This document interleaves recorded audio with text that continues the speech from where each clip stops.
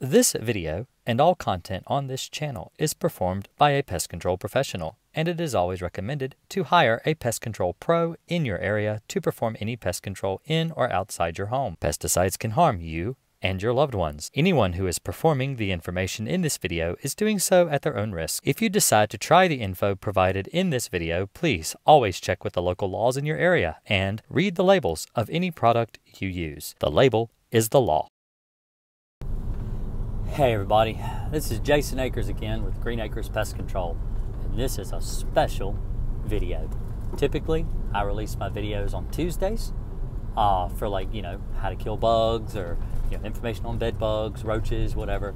And then Thursdays I do live streams where you can meet me online after 9:30. We talk about all kinds of bugs, bed bugs and roaches and rats, mice. Any questions that you might have, you can come on live and talk to me Thursday night, typically after 9:30 at night, after I put the kids to bed.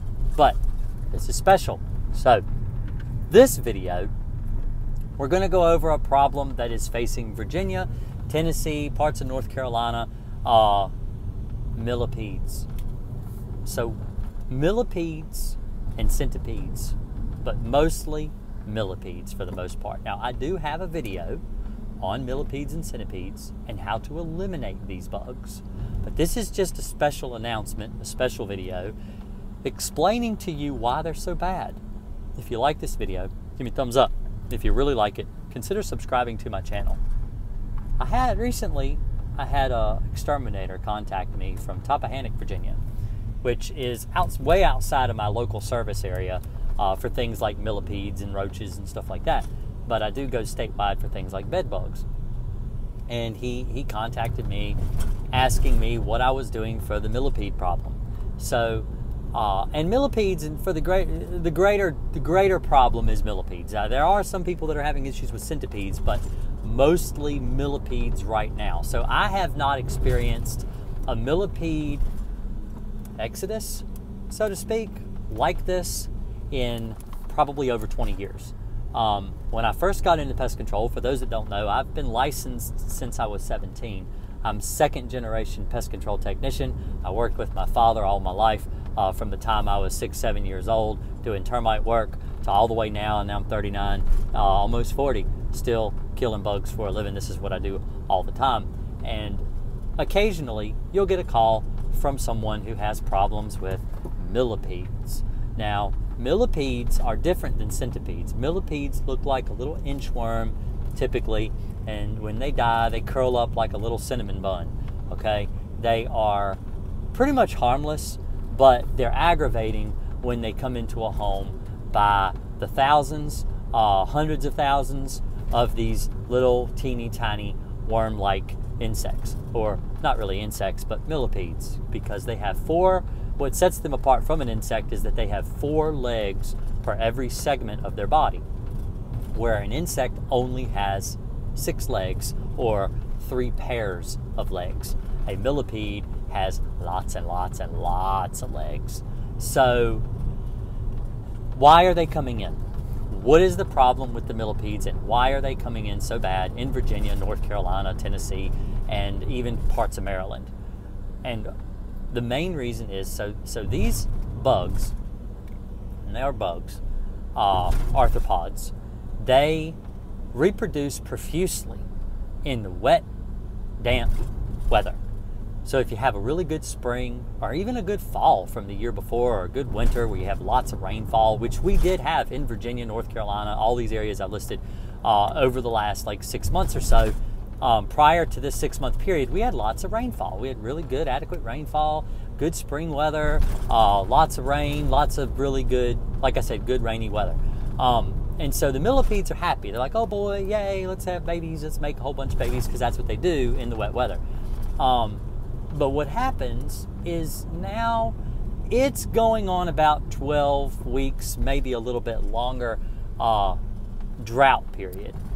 So in Virginia, because we're a mild climate state, we're kind of right in the middle of the United States, we rely a lot on damp weather coming down from the north and even from the south, bringing up the hurricane weather and stuff like that. We rely a lot on that weather in order to ensure that we have an adequate wet summer. And we haven't been getting a lot of rain this year. And so what happens when you don't receive a lot of rainfall is the millipedes start coming into the homes by the millions. I mean, it's like a mass exodus of bugs. And as an exterminator, the reason that I'm addressing this is because even you as a consumer, no matter how much pesticide you put out for these millipedes, no matter how often you treat, they are still going to be a problem. You're still going to have them, and they'll come in and die. I mean, you can scoop them up. I had a guy tell me yesterday he had well over 500 millipedes in a bucket that he had to flush down the toilet. All right, that's a lot of millipedes. And when I went to his house, there were still probably well over 100 in the floor all around in the same area he had just cleaned them up from. They're just pouring in around your cracks and crevices in the house. What they do is homes that have a slab, so basements or slab construction, get millipedes. What they do is they crawl in across the plate where the wood of the wall sits on top of the concrete floor. And even if it's not wood, it may be a metal wall or whatever, but either way, it's where the wall sits on top of the concrete floor.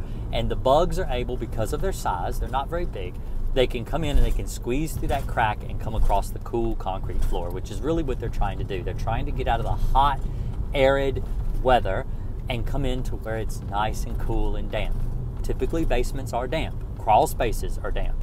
Now, homes that have crawl spaces don't see a lot of millipede activity. It's not that the millipedes aren't getting in, it's that the millipedes, once they get into the crawl space, it's damp enough and it harbors the moisture to the point where they're kind of happy and they don't come upstairs. Not all the time. Sometimes, but not all the time. Homes with basements and slabs, though, have an extremely horrible problem with millipedes. The last time this occurred for me as an exterminator, I was probably 18 or 19 years old. I was still living at home because when I moved out, I was 20. So I was licensed at 17. I had my own route. This is how I'm remembering, just trying to figure out how old I was or how long ago it was. So it's about 20 years ago. So what happened is we went through a pretty severe drought in central southern Virginia. Wells were going dry all across Bedford County, Campbell County. People were having to drill some as much as 600, 800 feet down just to hit water. It was really bad. My father's well, which is a 50-foot hand dug well, that had been out. I mean, it's been there since the house was built. I mean, a long time ago. To have a 50-foot hand dug well, that's an old well, and to have it all of a sudden go dry because of a drought, it had to be a pretty severe drought. And so this is what happened to my father's property, and a lot of the other properties around were having the same exact issue. So this is what's going on right now. Again, in central southern Virginia, we are experiencing extreme drought. But it's not just central and southern Virginia, it's all around Virginia, even up into northern Virginia this year. So understand that the millipedes want to get out of the dry weather. They want to find moisture. They want to find water. That's what they're seeking. They're trying to get into the house, trying to find a cooler place to live, just like you would. I mean, right now it's 93 degrees outside where I am in Charlottesville. So the weather is really, really hot, and they don't like it. They don't like the heat at all. So they're trying to get in to get out of the heat. If you treat around the cracks and crevices of your home, typically I recommend, in fact, just go watch my millipede video. I'll link it again right here to show you where to click so you can go and take a look at it yourself. But follow the directions in that video. You will kill your millipedes and your centipedes and your spiders and stuff that are coming in. I know it's really bad. I know it's really obnoxious because there's not a lot that you can really do to stop them from coming in unless the weather cools down and we get some rain. Hopefully this video has been beneficial. Hopefully it's been educational. Hopefully it shed some light on why the millipedes are so bad. If you have any more questions about millipedes, don't hesitate to leave me a comment below, and I will try to get to it and answer any of your questions that you might have. Hopefully this video has helped you, and if not, well, I'm sorry, but that's the best I know. Also, I will mention here, during the time of the millipedes, when I was a teenager, I lost 3 accounts for my dad's business. all because I wasn't doing yard treatments. So if it's extreme, and the cases are pretty extreme right now with the millipedes, I recommend treating the yard in the same way that you would treat the yard for, say, ticks or fleas or something similar. Because the treatment you do in the yard, what you're doing is you're creating a larger barrier that the millipedes actually have to crawl over, and because of their really thick exoskeleton, it takes more pesticide to kill one. So if you treat your yard with a granular pesticide or even a liquid pesticide, they have to crawl across that liquid pesticide, and by the time they actually get to your house, hopefully they're dead before they get in. So I wasn't doing yard treatments for millipedes 20 years ago, and honestly, I'm still not doing yard treatments for them now. I feel like you'd have to do it so often to get them under control that it would be better for something for the consumer to do. But anyway, hopefully this video has helped you. Don't forget, live streams every Thursday night. Come, show up, talk to me, ask me questions. If you have questions about millipedes, like I said, leave them in below or show up Thursday night. Y'all have a real great day.